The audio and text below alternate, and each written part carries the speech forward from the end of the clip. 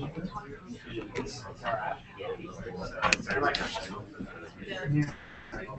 right, welcome back to CS160. Sorry it took me a minute longer to get going here. First things first, it's about that time of the semester where we'll start distributing loaner devices. So we have a variety. The largest device we have is this 8-inch Vizio tablet. We also have a couple of 7-inch Nexus 7s and smaller phone-sized Nexus 1s. So the newest device out of the bunch is the Nexus 7. The other ones are about a year and a half, 2 years behind. So you have to decide which device makes most sense for your group project.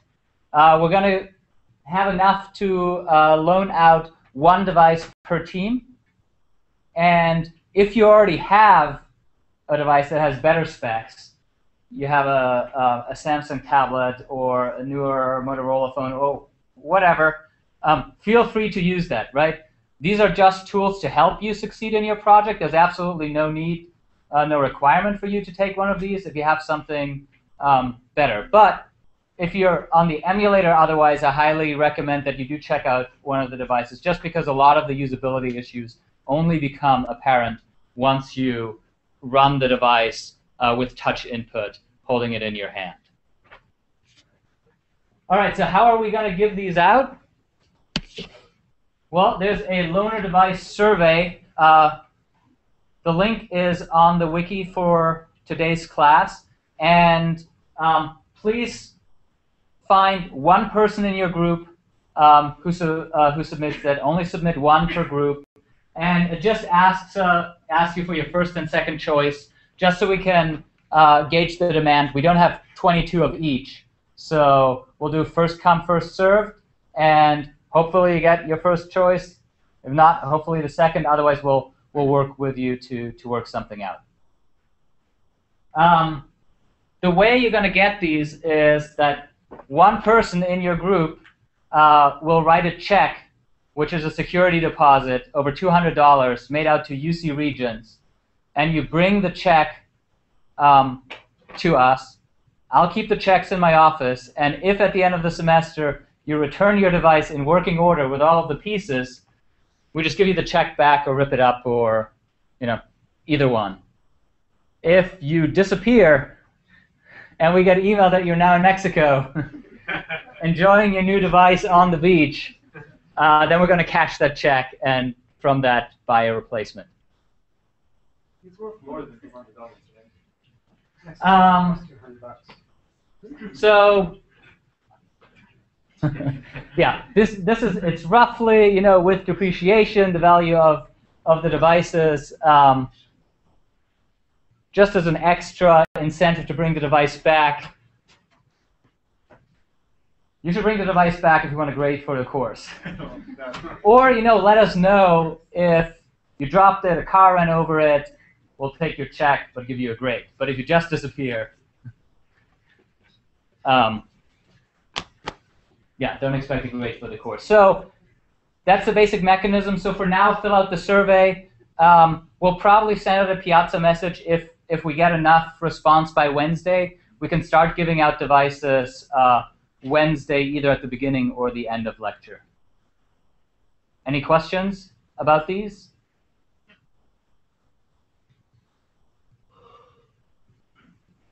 Okay. One thing to be aware of is not all of them will run the latest version of Android. There's beautiful OS fragmentation in the space, and so that may be something you may want to check into. And then, in addition to the different form factor, right, they also have different features. So the two tablets only have a front camera, not a back camera, whereas the Nexus 1 has a high-resolution back camera but no front camera. And then, if you want lots of sensing, the Nexus 7 has accelerometer, magnetometer, gyro built in, whereas I believe the other ones only all have an accelerometer. So those are, features that you may or may not need for your applications. Just look up the 3 models online. You can look up the specs and then decide what makes sense for you. All right, just quickly wanted to recap what we talked about last week on video prototyping, because that's your current team assignment. So the goal of a video prototype is really to tell the story of your application, where you have full control over the entire story, right? There's no user who will test aspects of the interface you haven't implemented yet. In fact, you don't even need to implement it. You just kind of need to draw the interface out and then do the right amount of video editing. So we encourage you to use images of real settings to set context and then go back and forth between shots of software and shots of context. In video prototypes in general, narration is optional. For your assignment, it is required, because it'll make your job a whole lot easier, and our job in understanding what your prototype is, if you just tell us while simultaneously showing it. So I just wanted to show you maybe one other example of a recent video prototype.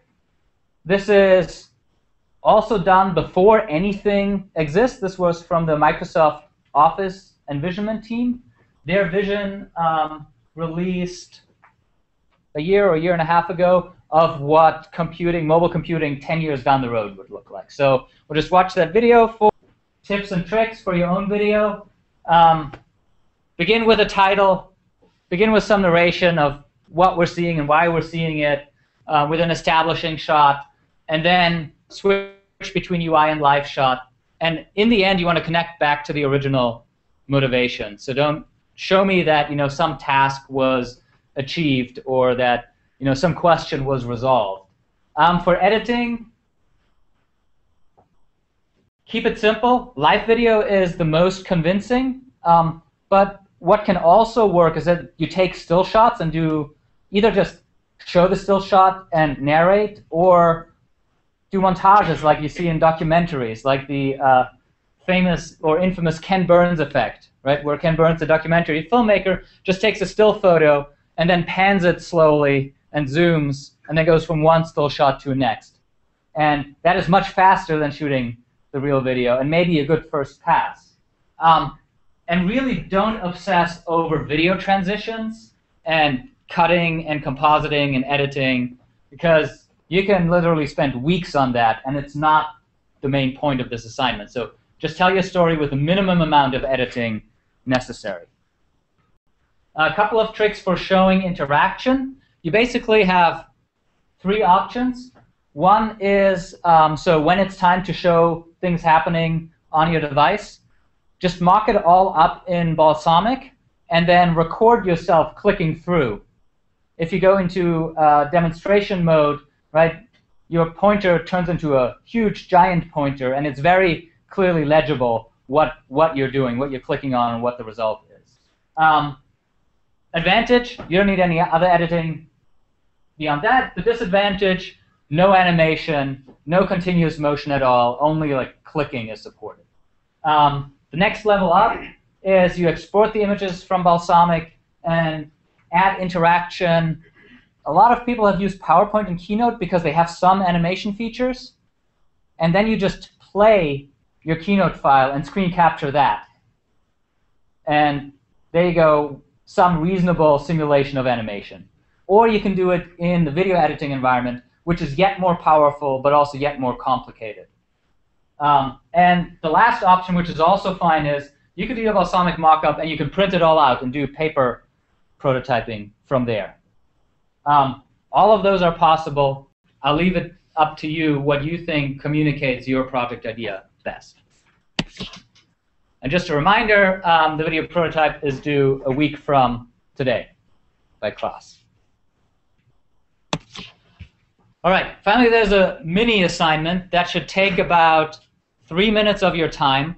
And that is, we've put up a mid-semester feedback form, which is really just like a 4-question form that asks you what's going well in the class so far, what's going not so well in terms of lectures, the sections, your group. And so take this opportunity to give us feedback, both for maybe changing things for the second half of the semester or for future offerings of CS160. This is anonymous. Someone asked, how will you know that we've completed it if it's anonymous? We don't. So there are no points for this assignment, but this is your prime chance to give us feedback halfway through the semester. So please click on the link, fill it out. It'll take next to no time. All right, moving on. This week we'll mostly talk about UI engineering. So how interactive applications are built in terms of UI components, layouts, and event-driven interfaces. And then on Wednesday, we'll go more into design patterns like model view controller and into issues of threading. So how do you make responsive user interfaces when you may have to wait for slow data from the web and you don't want to block your UI and keep it responsive in the absence of data that you're still waiting for. All right, so let's dive right in. In the beginning, there was the command line. And for the early decades of computing, pretty much all applications shared as their underlying principle a command line dialogue. So you invoke a command, some computation happens, you may be prompted for input, program waits until it gets that input, then does some more computation, goes back and forth like that until you exit. And really the major shift came in the early 70s at Xerox PARC with the Xerox Alto, the first kind of fully fledged vision of what graphical desktop computing would look like. Now, here you now had multiple windows potentially overlapping, and dealing with input became harder. Input could occur at any time and in any number of locations. Whereas with a console command line program, input could only occur when you were prompted and only in that particular location. So we kind of have the sea change from the old model that we still see in Unix shells, where interaction is controlled by the system, and the users just query whenever the system is ready and needs some input, to event-driven interfaces, so all graphical user interfaces, where the interaction is really controlled by the user, and the system has to be on standby for input and react to that input. And that just means that the way we program such applications and the architectures has to adapt and is a little more complicated. All right, let's look at some pseudocode. So console programs look roughly like this. Do some work, prompt for input, wait for input, process that input, do some more work, done. And that translates kind of one-to-one into any console API you find in any language that's still used today. Now, the minimal interactive program is actually just one step beyond that. So we're just going to put everything in a loop and say, wait for user input because the user is now in control. Whenever the user gives us some input, we process it, update the display, and wait for more input. And how do we know what to do when the user provides input? Well, usually there's some case analysis. What did the user do? Did they ask for cut, copy, paste, insert, delete, double-click, any of the menu items? So usually what you find in early interactive programs is some large case analysis.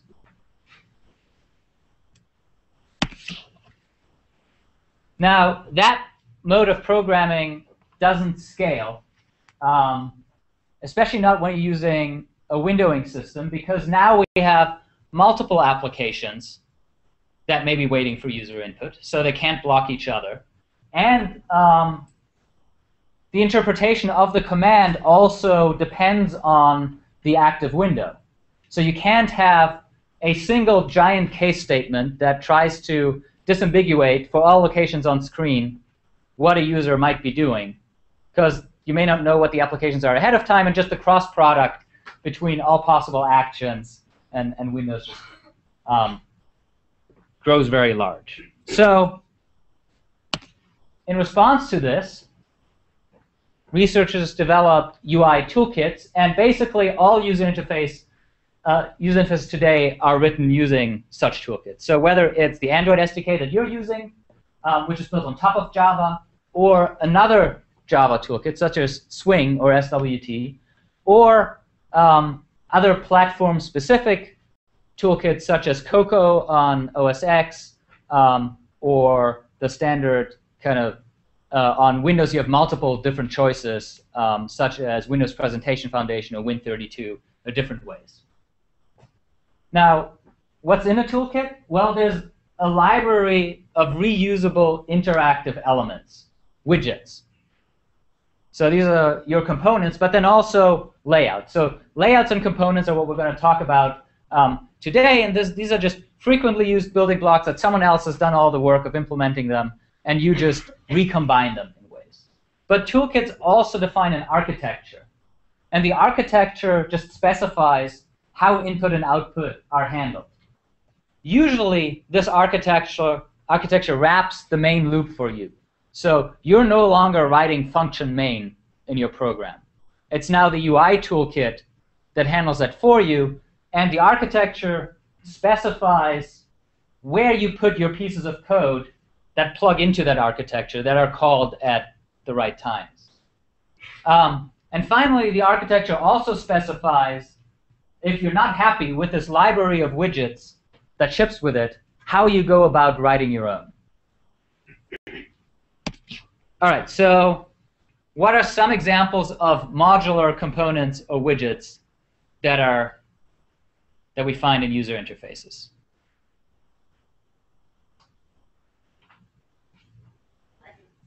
Buttons, yes. Okay, what else? Sliders.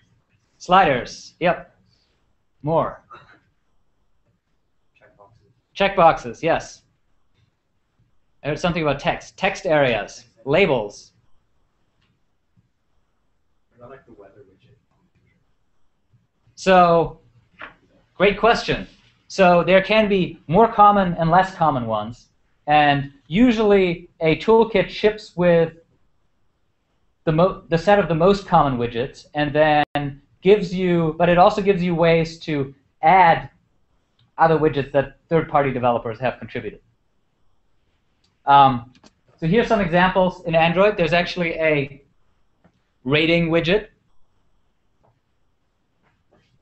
Toggle buttons, checkboxes, radio buttons, text entry, date spinners, drop-down menus. Here's how the Java Swing widgets look like. So somewhat the same set, except optimized for mouse input. And the interesting thing with Swing is that you can write a UI that runs on many different platforms that will look the same way because it uses these platform-independent widgets that Swing ships with. There's an upside and a downside. The upside is your UI will look the same on every platform. The downside is it will never look native anywhere.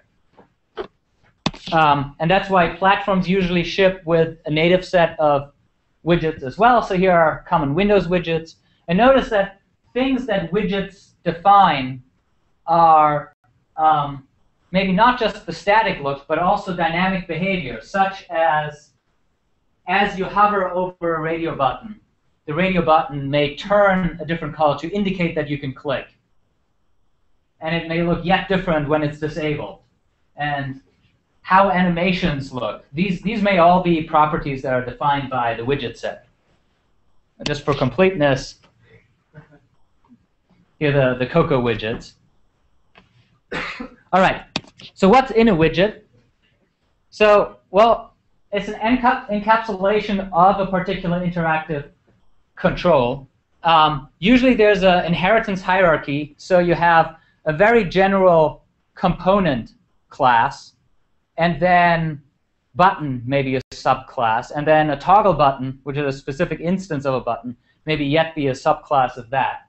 So standard kind of object-oriented design that is carried through into the implementation of widgets.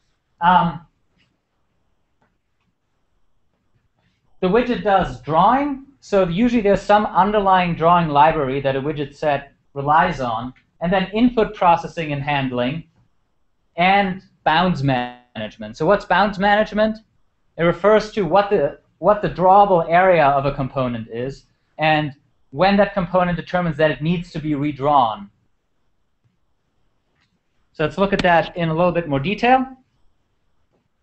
Each component is usually an object that has at least 3 types of information. There's a bounding box, which just specifies, here's the area of the screen that I handle, where I draw myself into. Then there's a paint method. So in Android, this is called onDraw.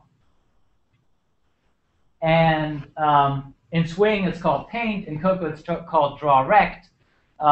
So it's kind of common. And so this applies within the bounds that a component has. You then use the underlying drawing API to just draw your state, and then callbacks to process input events. And there can be default implementations of what a component does, and then there can be additional code that you supply that gets called. The graphics model is very simple, right? It's usually 2D. Start at the top left. We used to measure everything in pixels and define our widgets with bitmaps. And now, as we get into ever higher resolution screens and also a diversity of different screen pixel densities, many UI frameworks are now working in device-independent pixels and basically use vector drawing calls underneath. So you just call the vector routines, and they render the pixels out for whatever screen you happen to be using. And so the standard API here is really, there's just drawing shapes, drawing images, drawing text, and changing the attributes of those. All right, sizing. If you write a component, that component usually should be reusable in many different contexts, which means it may have to work at many different sizes. And in fact, in most UI toolkits, at the widget level, you are not in control of your size. Instead, someone else up the food chain allocates space and says, you now have 50 by 100 device-independent pixels. Render yourself into that space. So that means your draw routine, when you create a widget, usually has to be able to work with any type of bounds that are passed in. So in Android, the method you would have to override is onSizeChanged, which is called whenever space is allocated or for some reason the size that you have available changes at runtime. All right, and with widgets, basically, once again, the principle is make the common case fast and the uncommon case possible. So the common case is you just take whatever components are in the library and you put them together to make your interface. And the uncommon case is that these are not enough and you may need to make your own custom widget. For example, the last time I taught CS160, there was a group that had a beer tasting app. And they found this, from wine tasting, this taste wheel, which is basically a radial menu that projects dimensions of taste as spokes, and you would slide your finger along those dimensions to indicate how much of a particular taste was present in a beer. And so that was a really custom view that didn't ship, didn't exist. So they implemented their own drawing and then their own event handling for dealing with taps and swipes on their taste wheel. So in Android parlance, what's a widget? Well, a widget is anything that derives from the view class. And so if you want to make your own custom widget, you subclass view, and then override, well, drawing, bounds, and event handlers, right? Those were our three components. So you override onDraw, you override onSizeChanged, and you override the touch event handlers, so touch event key down, etc. All right, a single component does not make an interface. So the second major topic to talk about in arranging UIs is layouts. So how do you compose multiple components together? So let's say we just have this really simple interface which has a label that says, enter text. Then there's a text area where you can enter text. And then you have two buttons, OK and cancel. So what are different options how we might tell a UI toolkit to produce this UI, given that we already have the components for labels, text areas, and buttons?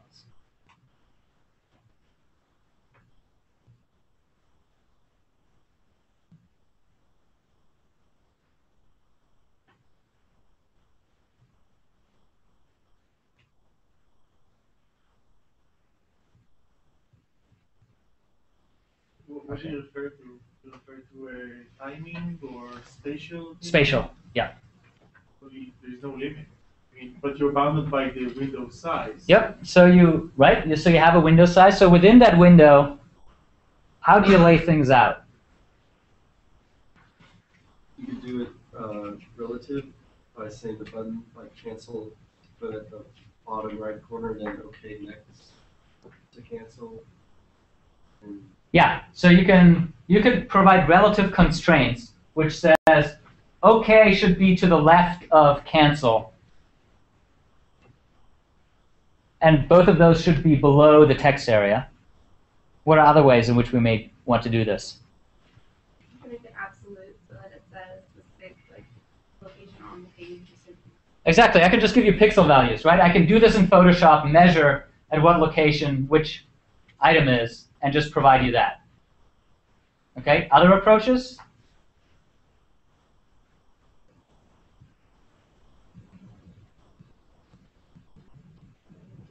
Glenn? You do a sort of a hybrid between the two, where you could provide resolution independent coordinates. So you could say, the buttons go at 90% of the window height, and the text, the window configuration buttons go in the upper 10% and right 10%, so that you can change resolutions without having the Right, so changing resolutions may matter here. In general, what you have here is a tension between control and flexibility. So either I give you complete control, such as with this. So let's do an absolute layout. Let's say, well, the label goes at these XY coordinates and width and height. And here's the text area. Here's its XY and width and height. And here are the buttons, width and height. So why might this work on an Android phone? Or would it work on an Android phone? Regardless whether the call is there in the API. The users of Android apps can't change the window size. So the stuff where it gets cubed. Yep. So you can't resize your window. You have a device. So if you know the device type, maybe you should just do absolute layout. Do you have a counter argument, or? Okay. Anyone have a counter argument? There's so many different screen types. Yes. So in the early days of the iPhone, right, before we went to Retina displays, there were a couple of generations of iPhones that had exactly the same screen resolution. And it was the only screen resolution available for your platform. At that point, why not do absolute? It would work. Now, but there are some downsides, right? It doesn't scale or resize well, even flipping horizontal landscape versus portrait mode, you'd have to define 2 separate measurements for each screen. Now, for prototyping, absolute layout is great because it's really fast. And that's basically what you're doing in Balsamiq. Right? You're just putting things at absolute locations. And it's the fastest way to lay out your UI. So if flexibility is not needed, this can be your first pass. However, for all other situations, if you're targeting multiple handsets or desktop applications where Windows can resize, you need something more flexible. So how do we get a handle on managing the flexibility? Well, every UI basically every UI toolkit works on the principle of a containment hierarchy. So we'll just have a tree of components, and the leaves in that tree are the widgets themselves, and every intermediate node in the tree is something that specifies a partial layout.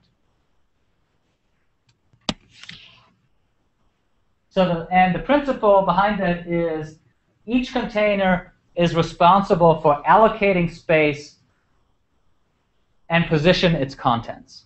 So this panel would allocate the space for its 2 buttons and then tell the buttons, this is the space I've allocated for you, right?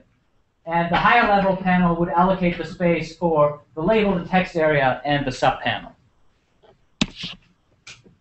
And common hierarchical layouts that are in use across platforms are 1D horizontal or vertical lists, 2D grids, and then some constraint-based relative layout. And I'll give you a demo of struts and springs. So in Android, this translates into linear layouts, which can be horizontal or vertical, relative layouts, which is what someone brought up, right? So that says, put these buttons below this text area. Web views, which aren't layouts at all, because you just let WebKit, take over and say, there's a whole world of a virtual machine inside of that will then deal with layout. And then there are various variations. So, for example, the grid view. So, just toy examples. A linear layout that's horizontal, right? It just breaks the space into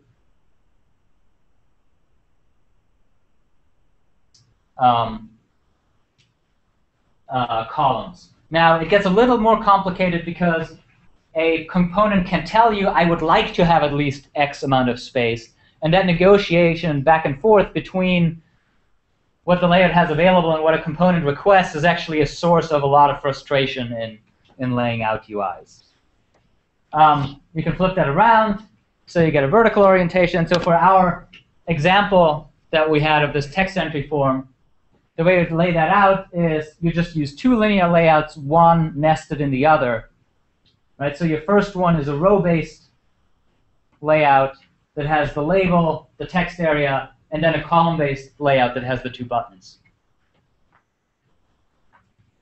Just to give you a point of comparison, here is Windows Presentation Foundation. On Windows, looks basically the same. You replace linear layout with stack panel.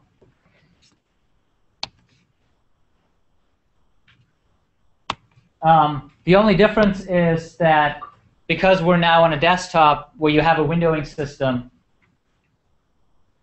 you already get some default resizing behavior, which you wouldn't get with an absolute layout at all.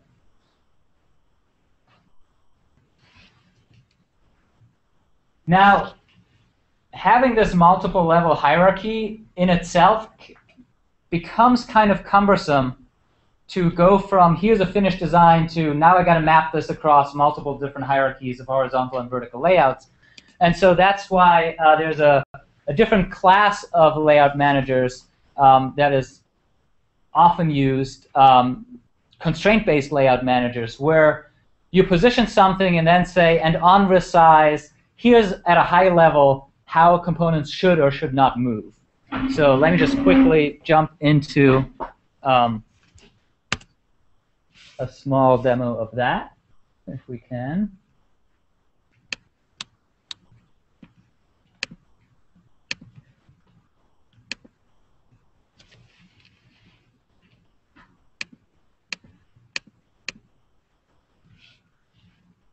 Okay, so here we have our same dialogue, and I can, sorry, trying to see what I'm doing. I can bring that up, and I can resize, and you see there's some resizing behavior, such as the text box grows horizontally and vertically. And then those buttons actually, they move vertically, they don't grow at all, and they don't do anything, so that seems to be wrong. Okay, so what do we do here?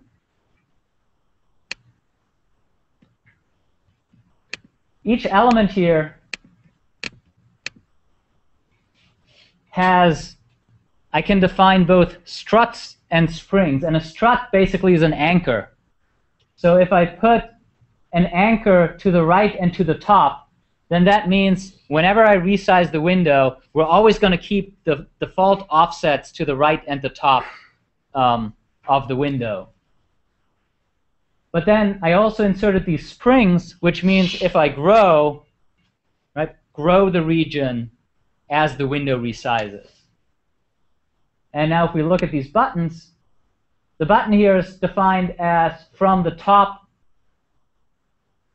and the right, and there are no springs at all, and that's why when you grow the window to the bottom, the button didn't move at all. So instead, we could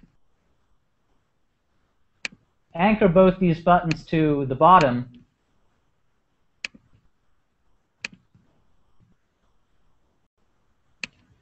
and that is probably more the behavior that we were looking for.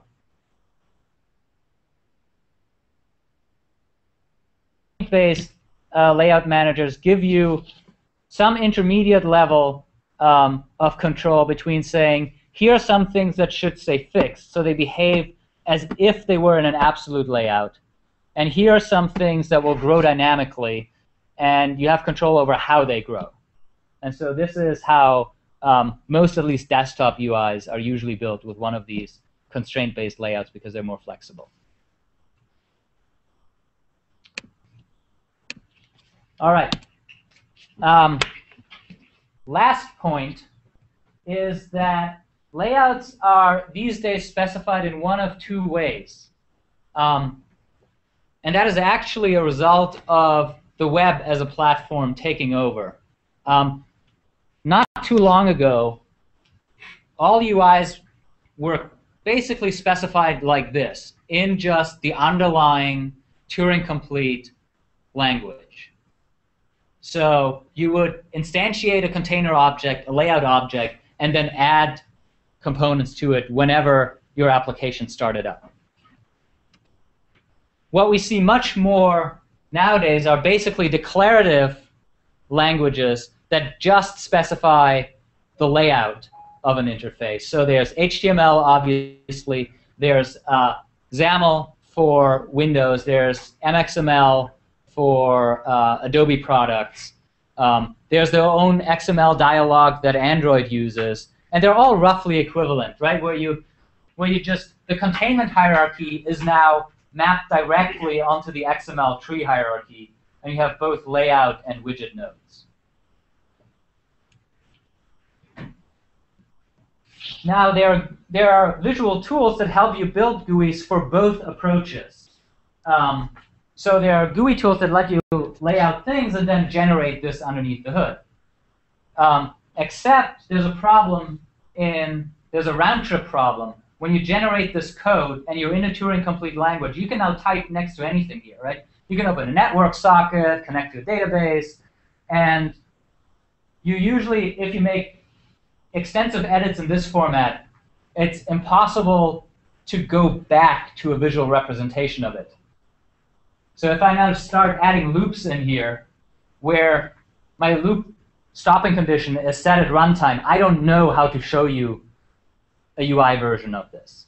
And so the declarative model is more restrictive, but at least there's a nice duality that holds between visually editing the tree hierarchy and giving you the XML. However, there's a catch. And that is that all of this declarative UI specification is static. And so if you want to change how your UI looks at runtime, you're basically always back in this model. So if you want to dynamically add rows to your interface or another column based on how much content you loaded, you usually have to do that by dynamically creating containers, adding them to your interface. And now you have the overhead of mentally dealing with both this representation and the static representation.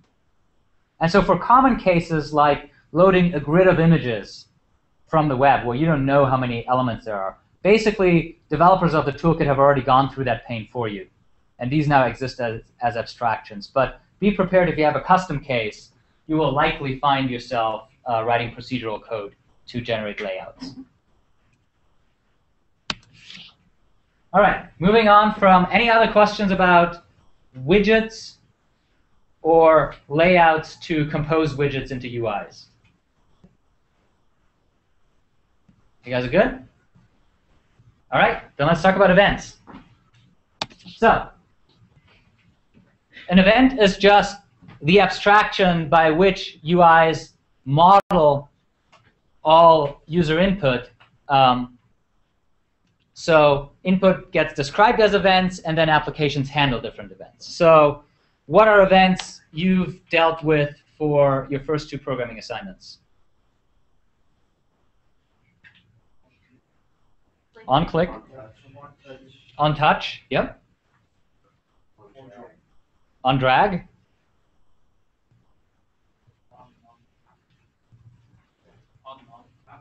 on long tap. That's an interesting one because it's kind of at a different level of abstraction. So we'll talk a little bit about timing as well. Okay. So mouse and touch pen get modeled as events, and there are different events for different states, right? Mouse entered, exited, moved, clicked, dragged.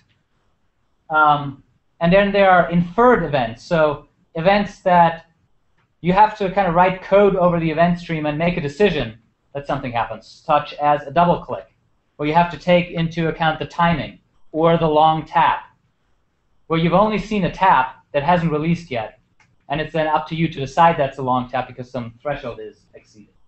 And there are keyboard events, and there are sensor events, right? Like location changed, accelerometer data, magnetometer data for your compass orientation.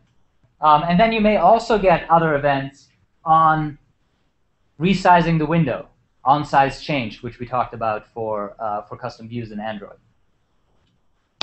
All right, so what's in an event? Well, it encapsulates all the needed info. So that is, what's the type, and what component in your UI generated that event? When did it occur? Are there any modifiers? So that may be that you held the button down while you tapped on the phone, or you held the modifier key down on the keyboard while you clicked. And then the content, right? XY location on the screen, which button was pressed, which was the key code that was pressed. And those events then trigger callbacks. So for a slider, you may get a first event callback when a cursor just enters over the slider. Remember how touch devices are different from mouse devices? On mouse over doesn't exist on a touchscreen device. Because the first thing you'll know is the click or the touch down. So then there's, and a click may generate multiple events, right? So there's maybe a difference in listening to mouse down versus mouse click, which is down followed by up. And then you may get yet other events for dragging. So the main idea is that you can just attach pieces of code to respond to any of these events happening over a particular component.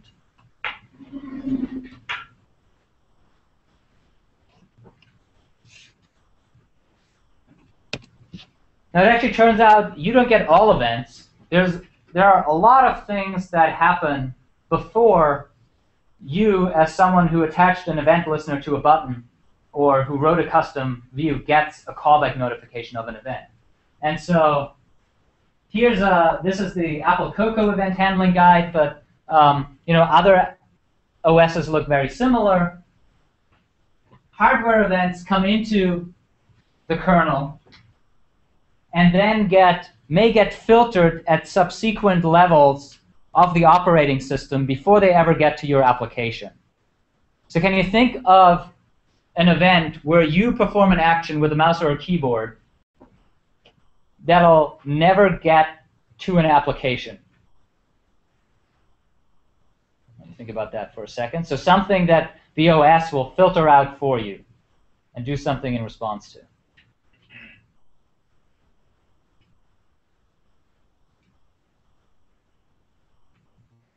Yes? Control-Delete. Yeah. Excellent example. Control-Alt-Delete. So anything that's a OS-specific shortcut to access some functionality. There'll be a listener at the OS level that you will never get to see, and those keyword events will just get filtered out and never get to you. Other examples of that nature that you can think of. Windows key. The Windows key? Yeah. Volume up, volume down. That depends a little bit on the architecture. Sometimes that will adjust the system volume level, right? Whereas on these devices, on iOS, if you change the volume, actually something happens in your application. So your volume slider will get adjusted because your volume slider is hooked into the OS level notion of how loud something is. So that is a bit platform specific. Alt F4.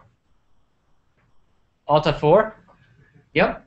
Alt Tab is another one, right? For window switching, eject to eject your disk drive. So there are plenty of events, and even the buttons to minimize and maximize windows, right? That is not logic that you wrote. It's something that the window manager provided, and so the window manager handles those clicks, and it just translates into a window minimized or size changed event for you later on. All right, but let's say an event actually made it into your application. How does that happen? And so here's a key slide from this lecture. All UI toolkits basically have a version of this event dispatch loop where an event comes in from hardware through the different OS layers and then enters an event queue. And this is usually a FIFO, first in, first out queue. Gets queued there, and then a separate process, which is the event loop, which usually runs in a dedicated thread, just services that queue. So it says, OK, let me pick the event from the front of the queue. What's the event type? What component in my UI should I deliver this to? And then it invokes the callback functions for that event type on that component. That callback method then will update state, perform some computation, and may request a repaint. So for example, when you push a button, a toggle button, it goes from up to down state. You don't have to repaint those pixels to show the button in the down state. Now the important part is the repaint is not performed in the event handler. All you do is you queue a request that you want your area to be repainted. And then you go back into the run loop, and the run loop then, at the right time, takes stock what areas of the screen have notified me that they need to be repainted, and then it does basically the minimal amount of work necessary to only repaint those areas. And so we have a level of abstraction both in how input is delivered by putting a queue in between, and how painting is done by queuing repaint requests. All right. Just to convince you that I didn't just make this up, so here's a slide from Cocoa applications from Apple, and there's a Windows server which sends events to a mock port. The port is basically the queue, adds an event to the end of the queue, and the main run loop then pops events off of the queue. So events from the device come through the Windows server, get added to the queue, and then the main run loop does one event per iteration. All right, so now the remaining question is, how do we find the component to deliver the event to? So let's say in our example, someone moved the mouse over the text area. Well, we have the XY location of the event, and so we traverse from the root of the tree down towards the leaves by bounding box and find, so basically everything on that path to the leaf, right, could potentially respond to this event because its bounding boxes all contained that event. And the usual rule of thumb is that mouse events are routed to the topmost in Z order, so frontmost from the user-facing visible component that's underneath the cursor. And how do you test for that? Well, you do hit testing, which in the 2D case is just bounding box checking.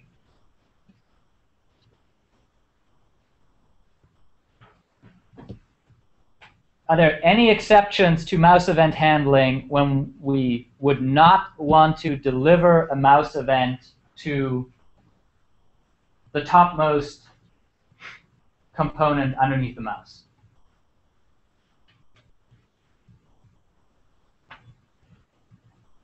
So when might we want to send an event to a different component?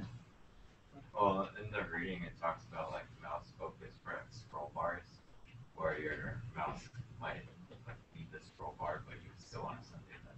Exactly. So there's a concept called mouse capture, which relates to Fitt's law, right, of pointing accuracy. So you only have to be accurate to initiate an interaction, but then afterwards you can actually move off. Let's say if you have a vertical scroll bar, you can move off in the X direction. And your mouse event, as long as you're dragging, will still get delivered to the scroll bar. Yes? Just another example of when you don't want it to be in the topmost window, like when you make something full screen, if you hover on the top, you get the option to make it not full screen anymore. Yeah. Yeah, so there's, once again, it's the window manager will actually take over, and they'll paint something over that says, here's the small icon to minimize again. So that's kind of related to the first one. If I have two windows open and one is focused, I might be able to still scroll on the other one if I just hover my mouse over the text. Mm-hmm. Yeah, so that's right. So there are basically usability tweaks where you don't have to activate a window at all. Mouse position for a scroll event is taken into account. And so that allows you to retain focus while scrolling in an adjacent window. Turns out to be really handy. All right. Keyboard events are usually routed to the component that has key focus. So we talked about, your reading talked about key focus, right? Keyboard, a key doesn't have a natural location on screen, so what are you going to hit test it against? So therefore you need a notion of focus that just says, if a character comes in, where should that character be delivered to? And clicking on something is one way to determine focus, but there are other ways as well. Okay, are there any keyboard events that fall outside of the notion of delivering to the component that has key focus?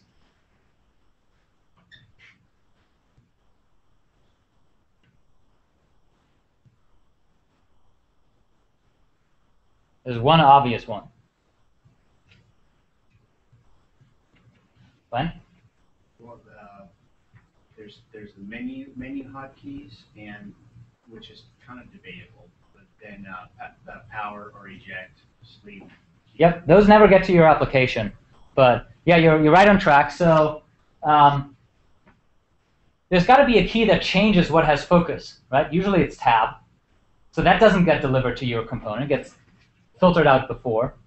And then there are all the keyboard shortcuts you define, which also don't get delivered to your component.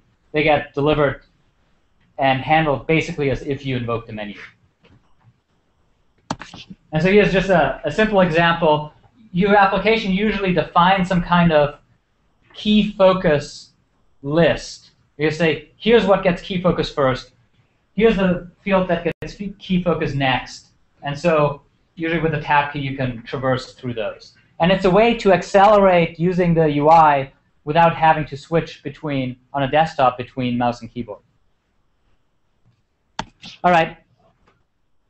So then there are abstracted events, such as, so mouse down is a more elementary event than double click, right? Double click is an aggregation of multiple mouse downs with some timing constraint in between. Or moving a pen versus recognizing a gesture with a pen. So it can be different levels of abstraction. And I just wanted to give you one example where you usually first deal with this in touch applications. So let's say I tap twice on the display. How do I want to be, as an application developer, if the user taps twice, how do I want to be notified of that? Well, here's one option. I give you a first tap and then a double tap. Let's say I want to write a double tap recognizer, right? But actually, there's a bit of a problem in that I both get a tap and a double tap. And at the moment that I get the tap event, I don't yet know whether I'm in a double tap or not.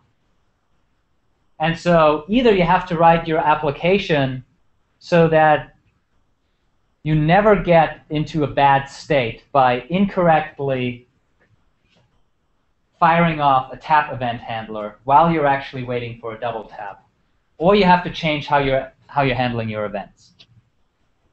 So one way is you just insert a timeout.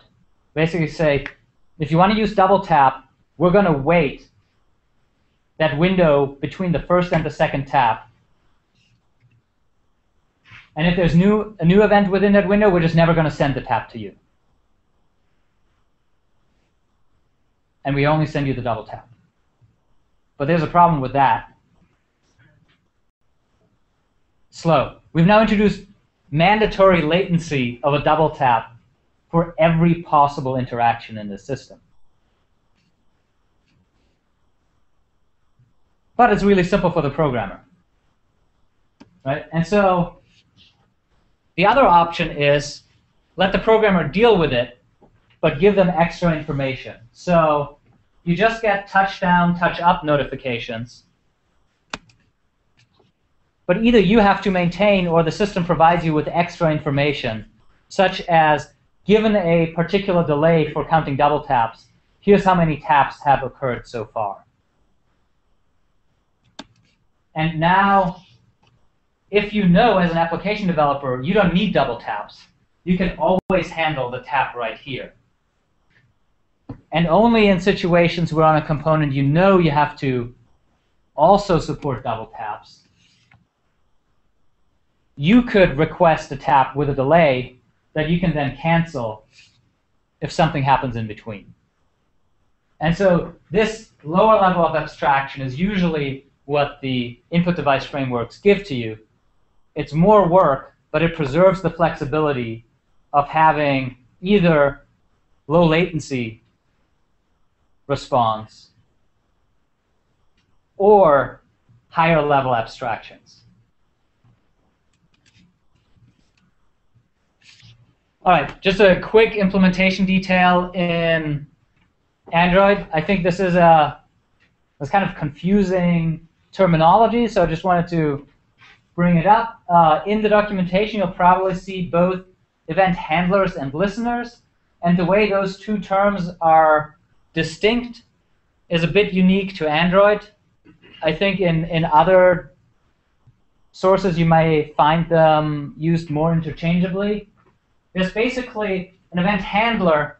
Something's called an event handler if it is the method that a widget, so a view-derived class itself defines.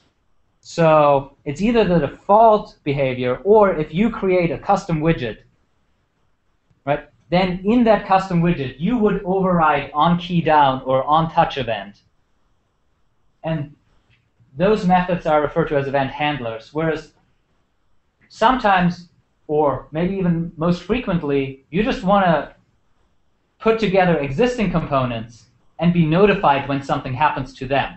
So for example, you define your layout in an XML file, and then in your main activity, you just say, hey, please just call this method when something happens on this button or scroll bar. And so that in Android is referred to an event listener, where basically your own class requests that it be notified when something happens in a widget somewhere else. Right? So you're adding yourself as a listener to events that happen on that widget. And so this is probably the more common case that you'll run into.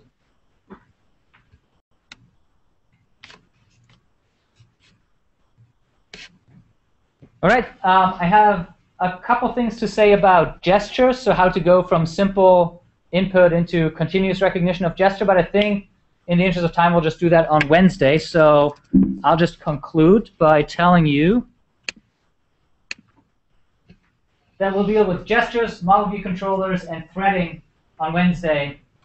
Don't forget your reading assignment. There's one really short one on the model view controller and a longer one on threading in Java, which directly applies to Android. And then continue work on your programming assignment and your video prototype.